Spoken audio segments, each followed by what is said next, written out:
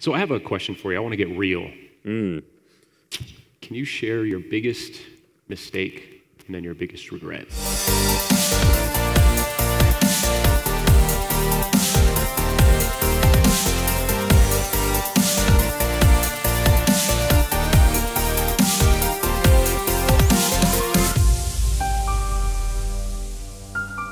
Sure, well, biggest mistake was approaching business with a sense of naivete, and many of you guys know what we went through in the Elevation Group in 2012 when we ran into a very bad man from Australia who defrauded a bunch of really good people, and so we are blessed in the fact that we live in an industry where everyone tries to help each other. It's a very cooperative, trust-based world that does not exist anywhere else, where people actually promote other people's products who would traditionally be considered a competitor. You know, me promoting Fernie's products or Ray's or anybody else's and them promoting mine. You just don't see that kind of synergy anywhere else in the real world, and it puts you in a position of naivete is the word that I can use for it, because the way I had spent my last 10 years of my career, it was coming from a standpoint of positive regard and trust, because I didn't believe that someone would be stupid enough to screw people over in the internet age. Yeah. Because you hear about it. Yeah.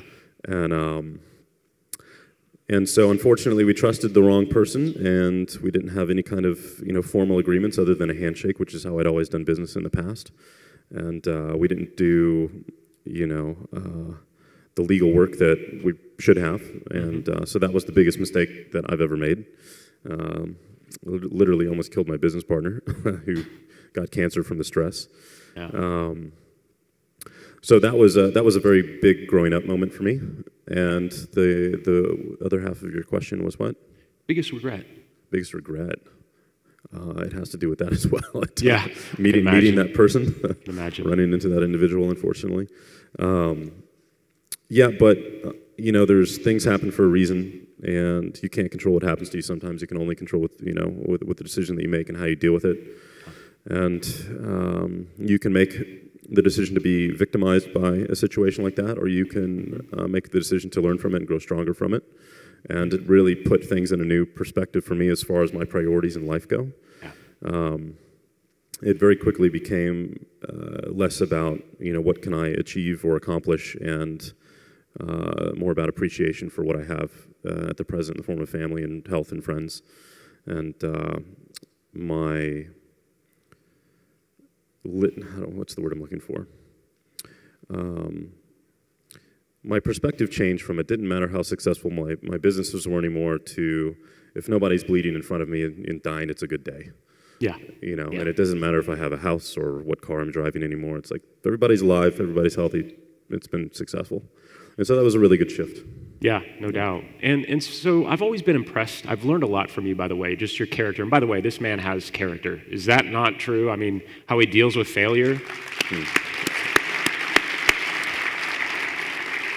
So you were just born with superhuman powers, right? And you were born with superhuman powers. You didn't need any personal development or anything like that because you already knew everything. Yeah. And he does have a crystal ball, by the way, so he can predict the future as well. I want to ask you about your personal life. Don't worry, not dating. We won't go there. I want to ask you to talk about your son.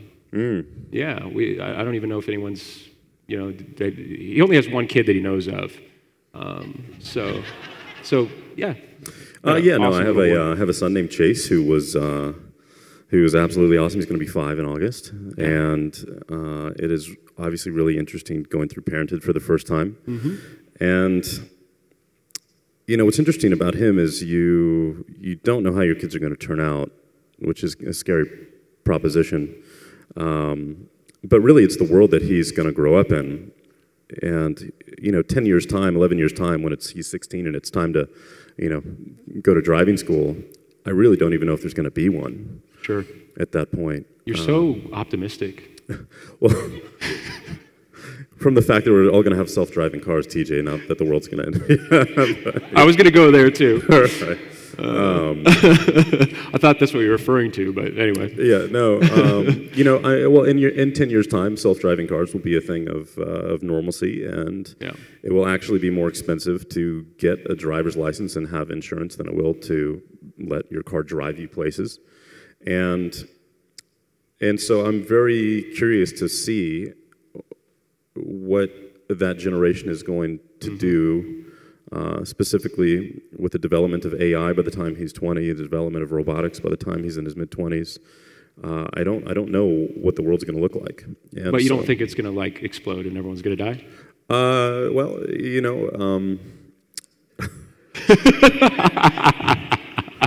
I say it tongue in cheek, but kinda. Did anyone here get the Be Prepared product I did with my Navy SEAL buddy?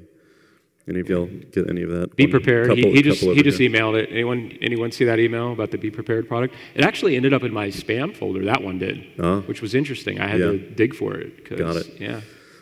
Yeah. So no, I believe a good character for any entrepreneur to have is to basically drive towards your goal and to envision the life that you want and move towards that in every capacity that you can, but to also have a fallback and a plan B for when shit doesn't work out.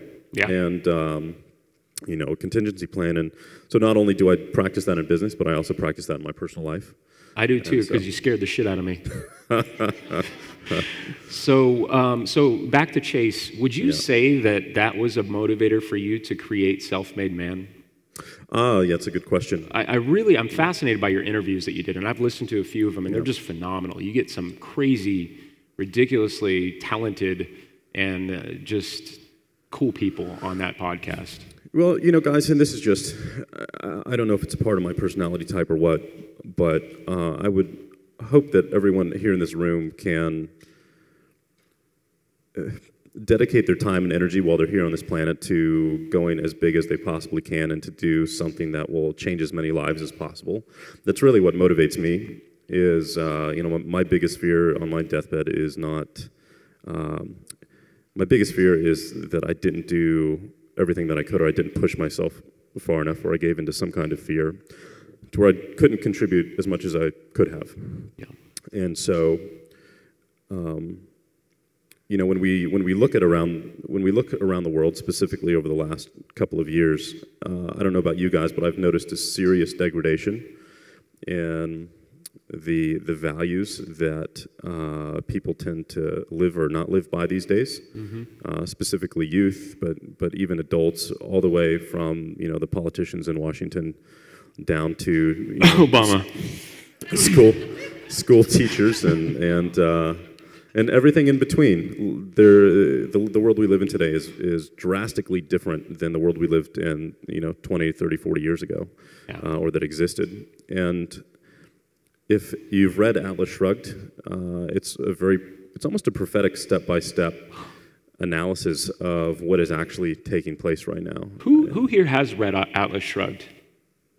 I think that's a must-read for entrepreneurs. Would you agree? Yeah, there's a reason I have a painting of it on my wall in my office. Yeah, it's definitely a must-read book.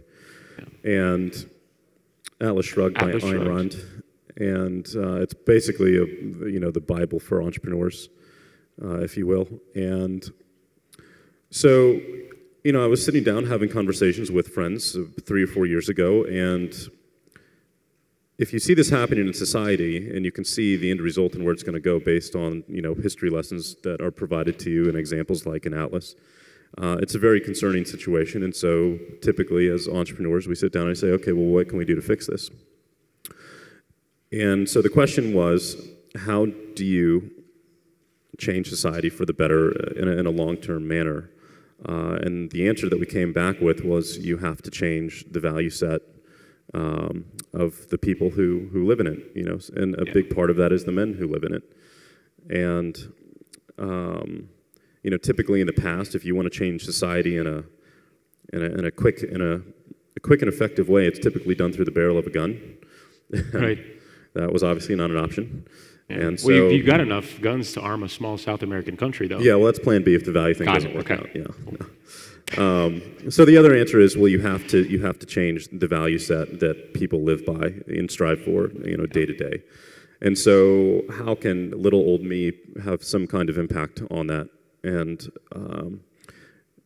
the best way that I could think of that I could personally contribute or make a difference in is to provide a platform that put mentors and leaders in front of the youth of the world today.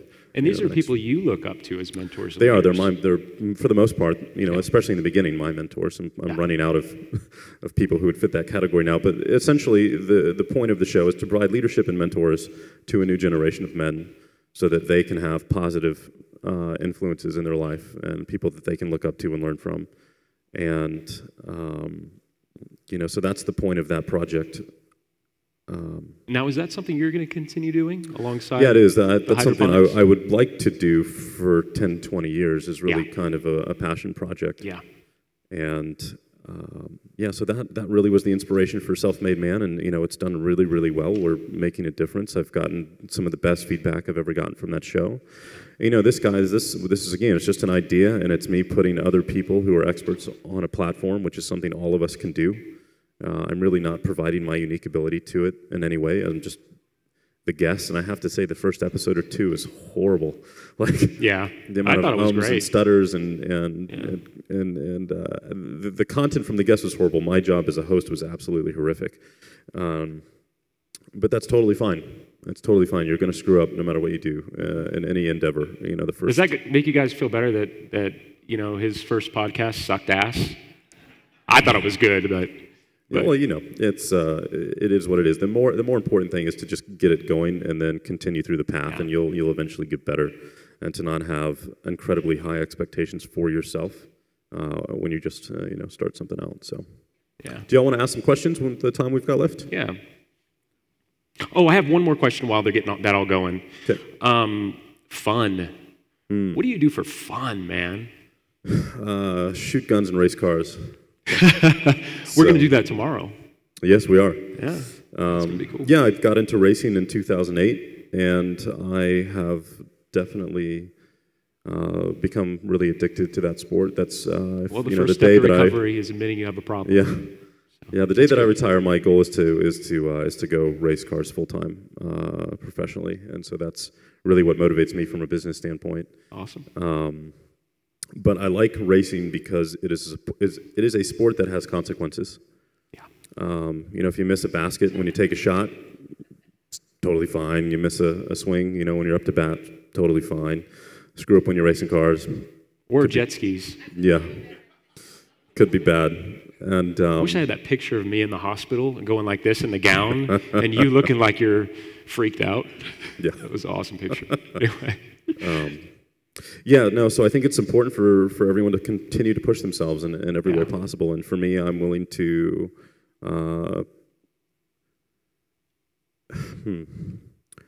put the responsibility on myself and the people that I surround myself with to where I literally put my life on the line. Yeah. Because I think if you're not doing that, it doesn't really count.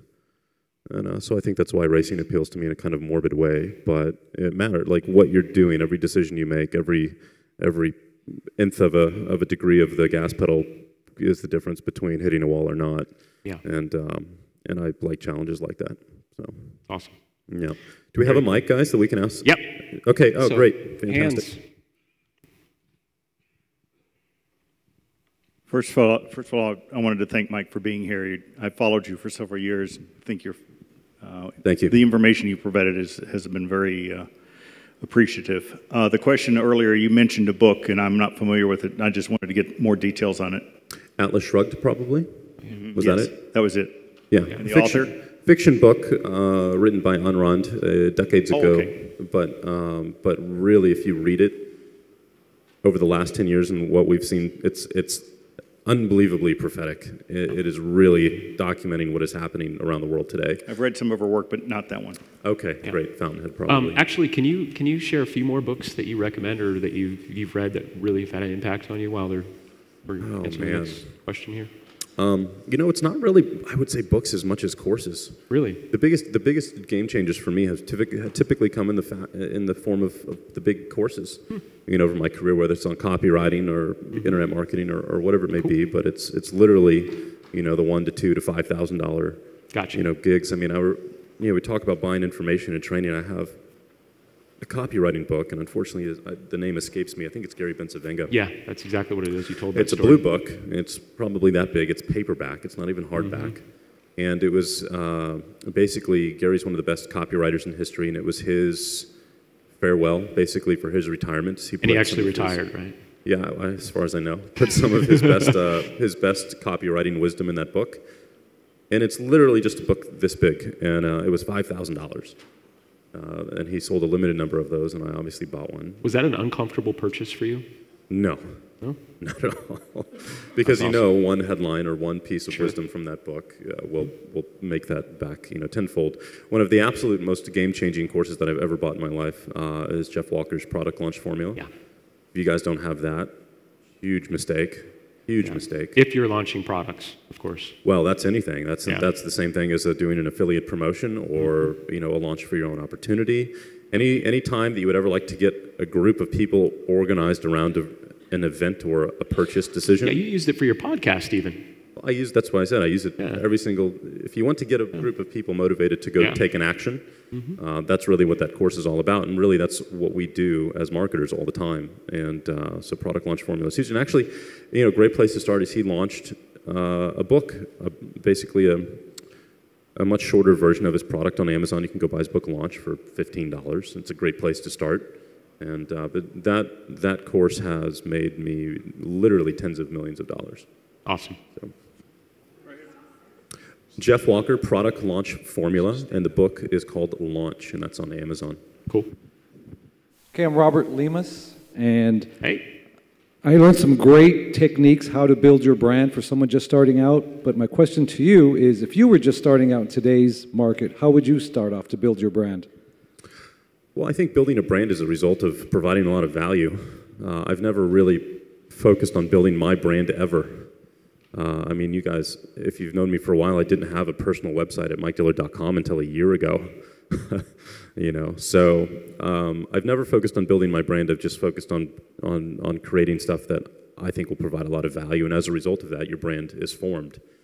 And yet, at the same time, one thing I do consciously keep in mind is who my target audience is and how I can be as relatable to them as possible in my marketing pieces.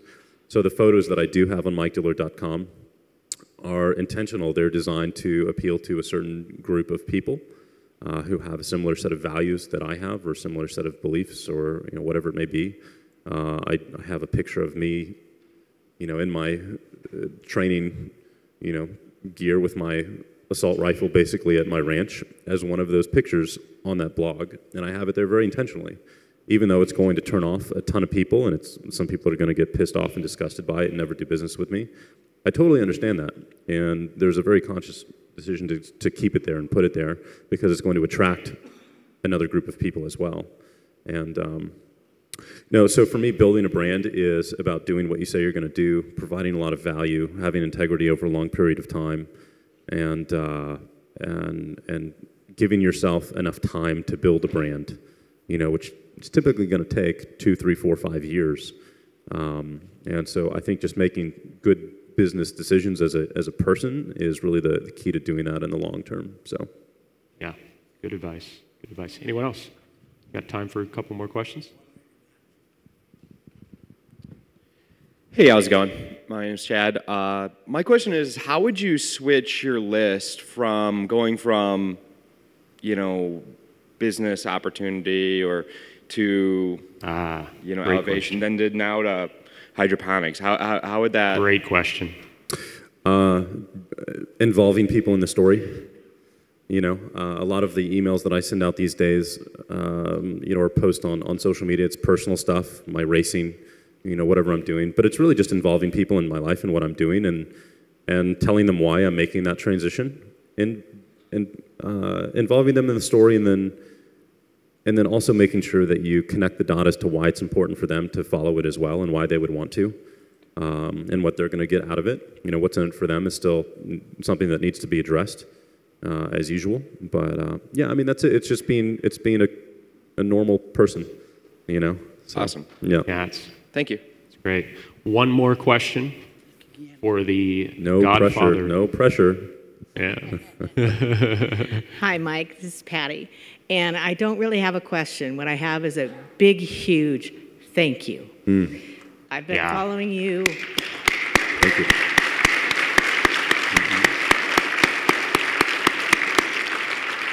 Thank you very much. I've been following you since almost the get-go, back in '05. I have a paper copy of Magnetic Sponsoring that I've read on a yearly basis, and I've built my business based on your philosophies. Thank you. Oh, thank you. Awesome. Appreciate that. That's awesome. Cool. Yeah, to just kind of piggyback on that, man, you've changed so many lives, and you continue to break new ground and